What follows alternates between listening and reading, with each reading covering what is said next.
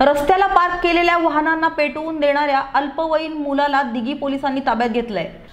15 वर्षीय अल्पवयीन मुलगा हा एका हॉटेलमध्ये कामाला आहे। त्याने सोमवारी मध्यरात्री मद्यपान केले। याच नशेत त्याने रस्त्याच्या कडेला पार्क केलेल्या दुचाकीला पेट्रोल टाकून पेटवून दिले, तर मोटारीला पेटवण्याचा प्रयत्न केला।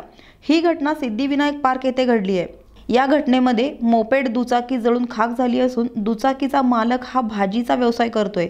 या घटनेमुळे परिसरात भीतीचे वातावरण निर्माण होते। 15 वर्षीय मुलाला दिघी पोलिसांनी CCTV वरून तपास करत काही तासात जेरबंद केले।